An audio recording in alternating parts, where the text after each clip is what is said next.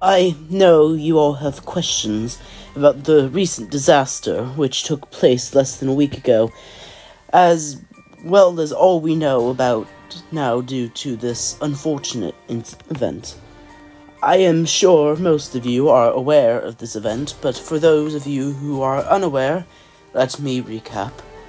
A few weeks ago, we received an anonymous tip regarding an abandoned area filled with dragons and monsters of all sorts. The report classified these dragons as Mortiferum class beasts, one of the highest levels of danger we have, reserved for such beasts as the Skeleton King Wyvern and Mordu. Immediately, we sent out a group of dragon keepers in order to capture the dragons, or kill if necessary. I, myself, led the excursion. As soon as we arrived, I immediately noticed something about the area was off. We were told little about what terrain the dragons resided in, but I thought the fact that they all resided within a large castle would have been significant enough to note. When we arrived, we parked our dragon mounts, and I unsheathed my blade, ready for what was to come at me. Well, almost ready. The castle was on an island with a large bridge to the mainland. However, as soon as we crossed the bridge, it was destroyed, seemingly by itself.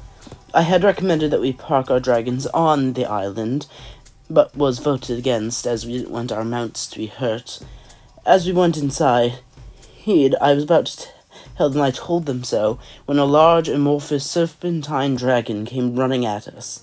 It was entirely black and covered with eyes, though one was predominantly in the middle of its head. Due to these reasons, and the fact that I always appreciate alliteration, I dubbed it the Seeking Slime Serpent. It immediately attacked, lunging at me and my group. I was about to inform the group that our melee weapons would likely do nothing, but I did not speak quick enough. A few of the dragon keepers tried to stab through the dragon with their blades, but the blades simply lodged themselves into the creature. They tried to pull their weapons from the beast, but it had little effect. The creature devoured quite a few of my comrades, and I was unsure of what to do. I summoned a few balls of green fire that I hoped might do something to the creature, but once again it had no effect. Eventually I lost all hope and left, taking the remaining dragon keepers with me.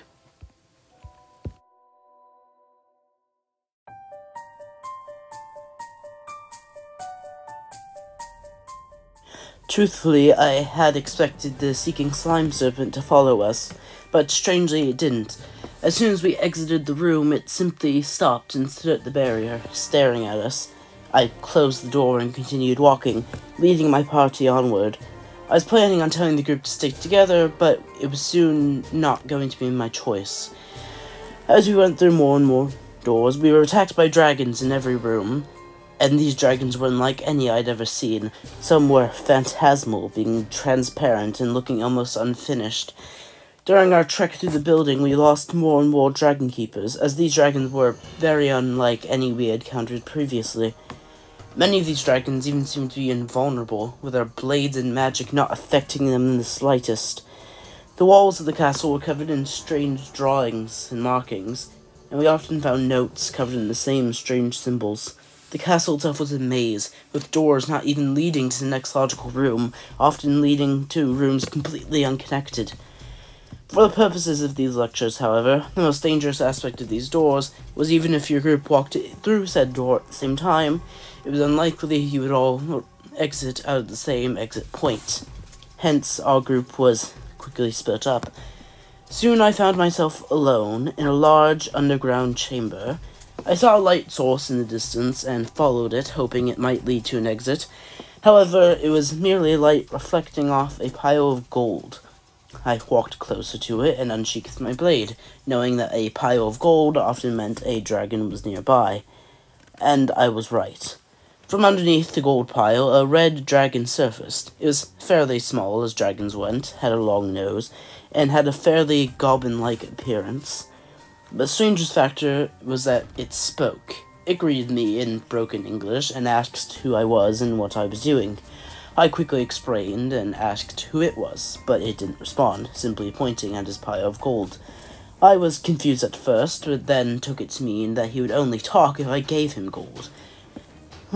Luckily, I was carried a few gold coins for emergencies and threw them into the pile. The Red Dragon began to tell me his backstory and what had happened to this place.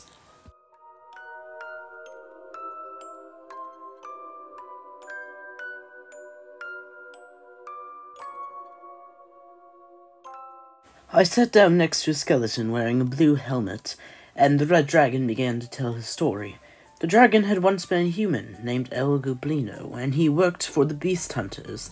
The Beast Hunters are our rival group, who act similar to us, but pretty much always kill their targets. Either way, this castle had apparently been a Beast Hunter fortress. Well, apparently the Beast Hunters had been trying to replicate the powers of a monster morph.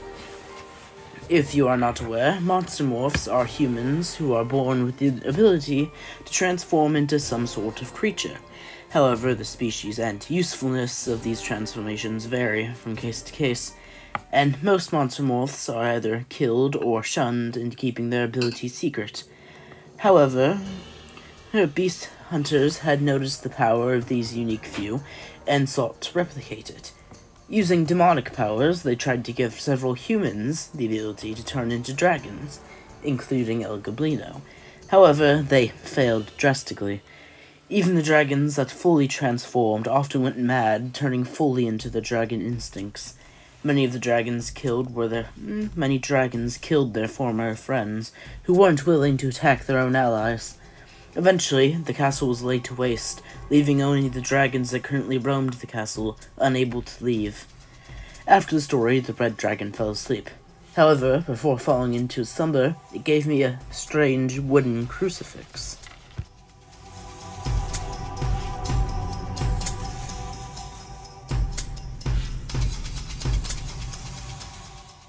I saw now that this whole excursion had been a lost cause, and that there was no good way for us to take down this threat, at least not yet. But none of that mattered now. What mattered was my escape. However, the castle was a seemingly endless labyrinth, and even if I were to escape, the bridge had collapsed, cutting off our connection to the mainland and our dragon mounts. So, as I saw it, I only had one option. An option I had hoped never to reveal. Using the abilities I'd have since birth, I transformed into a mighty dragon. My skin hardened to a silvery green, wings grew from my back. I transformed to a jade-scaled dragon, a species known for its durable hide. I flew into the air, intending on leaving the island. However, I was knocked from the sky by another dragon, this one seemingly made of pure muscles and bones. I had quickly noticed I had no eyes, meaning it may have been blind. At first, I simply tried to sneak around it. However, the flapping of my loud wings made this near impossible. The creature flew at me, and its maw began to glow with an orange light. With a lack of options, I threw the crucifix at the dragon, half expecting it to be a harmless extraction. However, suddenly, a blue circle appeared on the ground beneath the creature, and glowing blue chains erupted from the ground, ensnaring the beast. I took the opportunity and flew away, taking the dragon mounts with me. I was the only dragon keeper to return.